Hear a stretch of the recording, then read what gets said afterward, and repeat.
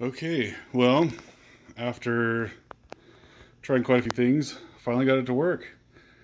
The what ended up being the main issue was the focbox that I have in here. The Unity app that I had downloaded for my Android, it just wouldn't work.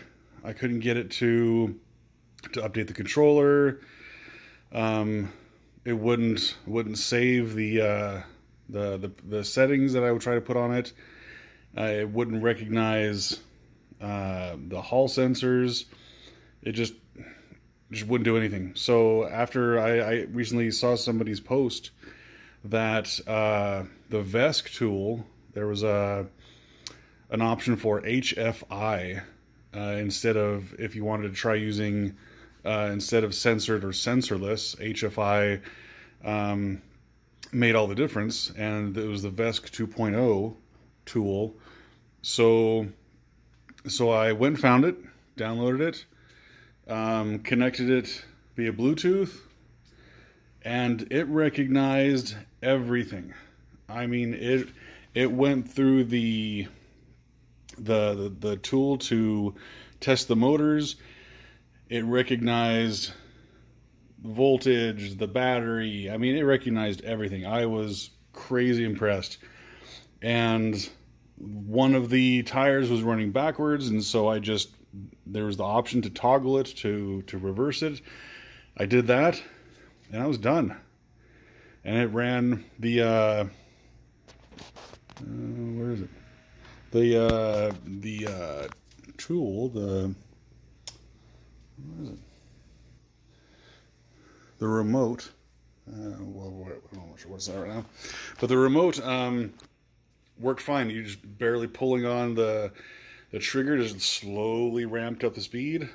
I created a profile that set the velocity to 25% and the maximum speed to, I guess, 25 miles an hour.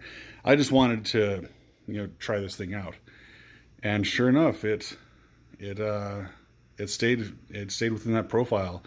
So once I get a little bit more confident, I'll just build a new profile to give me a little bit more speed. But yeah, the Ego battery is what I'm using, and I just have the flat adapter that I got online on eBay, and I just plug that in and turn on the controller on the bottom, and it's ready to go. It was what I was hoping to do with it. There might be enough clearance to put, maybe not.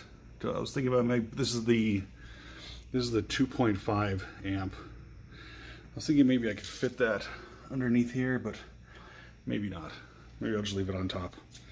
But I'm gonna take it out, have my son play with it, try it out.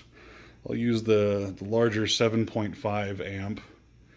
The 2.5 amp the 2.5 amp hour pulls 20 amps. The 5 amp hour discharges at 40 amps, and the 7.5 amp hour discharges at 60 amps. So plenty of power. The controller can definitely handle that. I have the 6354.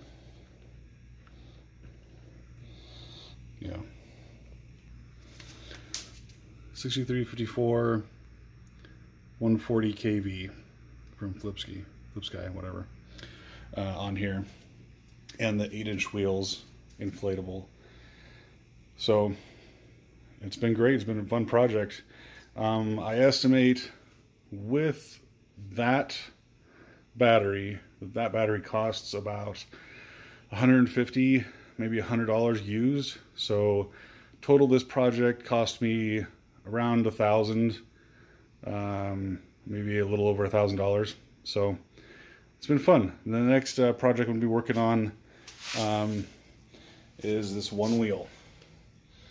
and I got it not working because of some battery issues, but I have all the wiring, and there's a new control board out there for one-wheel clones, so I'm gonna be working on that one next.